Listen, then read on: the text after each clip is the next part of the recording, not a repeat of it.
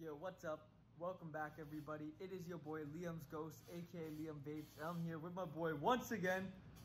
What's up, boys? It's Isaiah. Oh my, dude, that chair is fucking awful, dude. I don't know if you guys can hear that squeaking, but it is fucking ear piercing. I hate it so much. Let's try and stay in one position. We gotta fix that right now, or another time. Let's get right into the video though. Today we are going to be reviewing the Aegis pod by GeekVape. We got the Beetle Black colorway. It's not much more to say. Let's get right into it. To get really into this video, I gotta quickly say big shout out to Vaffle. They sponsored this video once again, and they're doing another giveaway for you guys. So big shout outs to them. This giveaway is a flash giveaway. It's going to be happening every Sunday. They're going to be giving away over 5 different vape devices to one of you guys at home. All you guys have to do is sign up with my invitation code. A lot of you guys have already signed up, so you guys are already signed up for the giveaway. But those of you who haven't signed up, sign up for Vaffle. Every Sunday, they're going to be picking winners out of some of you guys. So stay tuned for that. Now let's get right into the video. So without further ado, let's get right into the unboxing of the Aegis pod. Super excited to check this thing out, man. I've never even used one before. It looks pretty sleek on the packaging, not gonna lie. Like, this makes it look pretty sleek. Let's check it out though. Never seen one in the flesh yet. Oh, 1 second. Pause.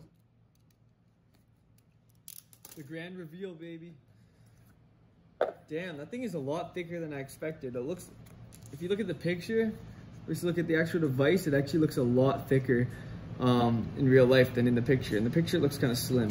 But let's check out the contents of the box. So obviously we got the Aegis pod with the pod. And on the inside we should have our coils. Yep, so we got 2 coils here, as well as a Type-C charger. And now let's get into the actual device itself. Now it charges with the Type-C, as you can see here on the bottom. Super fast charge, guys. I love any vapes that have a Type-C charger. This thing is actually shock proof as well as waterproof, which is pretty amazing. It is super tough, super lightweight, weighing only at 73 grams. It's got a super slim body, and it's got a nice material on the side here. It looks super clean. It's just got the 1 button here, and here you can see the firing pins. It looks super clean, super well built. It's just 5 clicks to turn it on. You're gonna see that green light.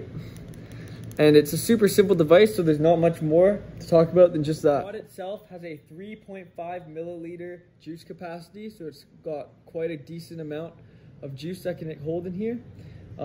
Here we got the coils for it. It comes with 2 G coils. These are mesh 0.6 coils. We're gonna pop it in right now. Show you guys, it's super simple to get them in. All you do is just push them in like this. And that's it. Sticks in there super nicely, comes out super easily.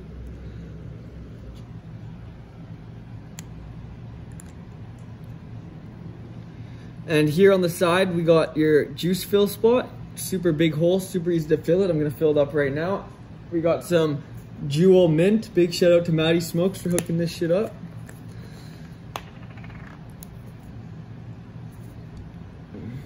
See how it fills. Oh yeah, it feels super easy. Just gotta make sure it gets to both sides here. And there we have it. Now we just gotta wait 5 to 10 minutes just to let all the juice saturate into the coil, and we're gonna get right into seshing this thing. Now I'm gonna be honest with you guys. I am super excited to try this thing out. It looks super clean. It may be my next fucking all-day vape. I always switch through my vapes. I'm usually always using the Caliburn.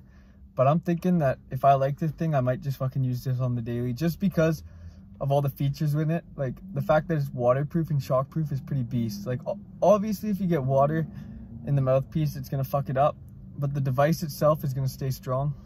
So that's what matters. That's really what matters. And it feels nice in my hand, honestly. Better than I thought.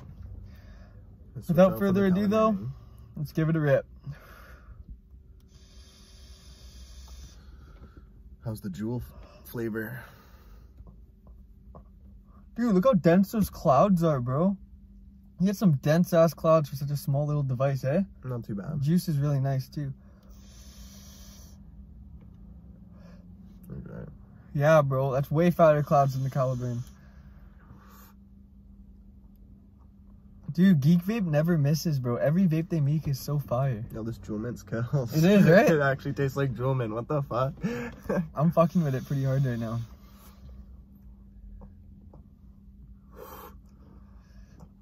That's sick.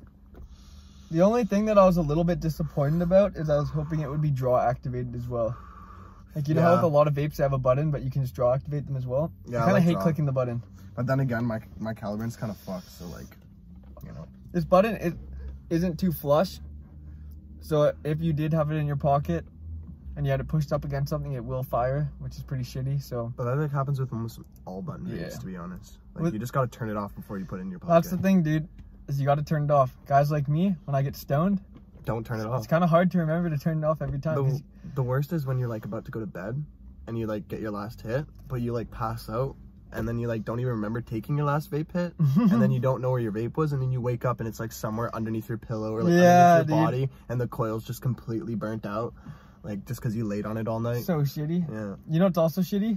When you're driving and you have it in your pocket and you're like on the highway or something like that, and you hear it start firing, but you're like driving and you gotta like make sure to keep your your pocket heating up. And you gotta make sure to keep your wheels straight, dude. And you're like, don't want to get into an accident. And you're like, fuck. It starts getting warm and shit on your leg. Dude, one of my buddies actually burned through like a whole like Nord pod doing that. Like he burnt the pod to like melted the plastic into it and it got stuck in there. Dude, OG fans have already heard this story. But one time I remember I had a Rolo badge and I had it like right here in my cup holder. And it just started firing while I was driving. And I was like, what is that? I was listening to music really loud. And I was like, what is that sound? And it just sounded like a tss. And I just looked down. And I just see it starting to fucking melt. The pod was starting to fucking melt. And I was like, holy fuck. I fucking pulled over. Jesus. I was like, Jesus Christ. I grabbed it. I fucking threw it in the garbage can. And fuck, I was like, I'm out of here, man. Fuck that. That's fucking fucked. I hope it didn't light on. Like, I took the pod out, though.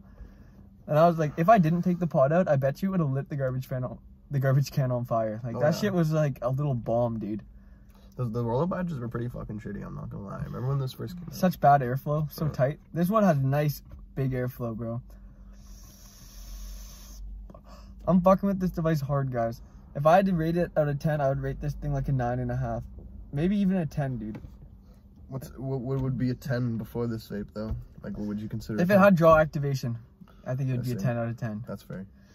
But it's just like the nice leather on the side, in the middle and shit.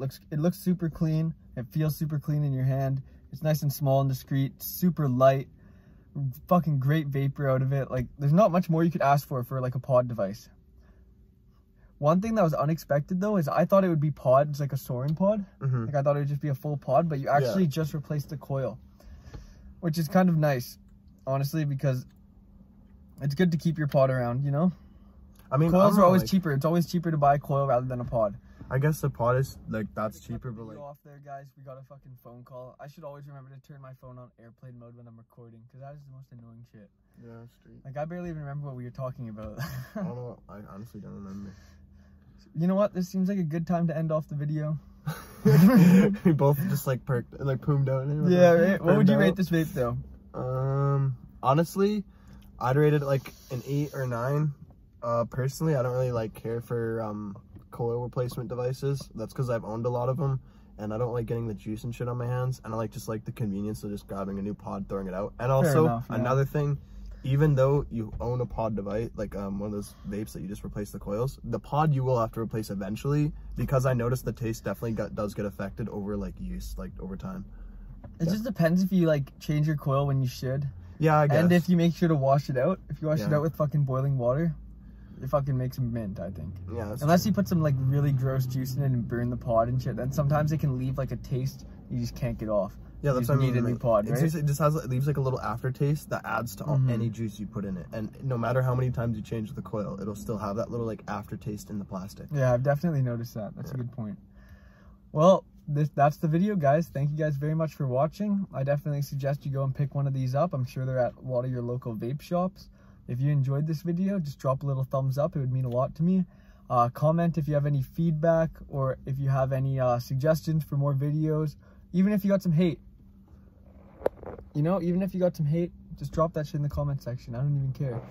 A comment is a comment. But if you want to see more of these kind of videos, just fucking hit that sub button, turn that bell on. Peace.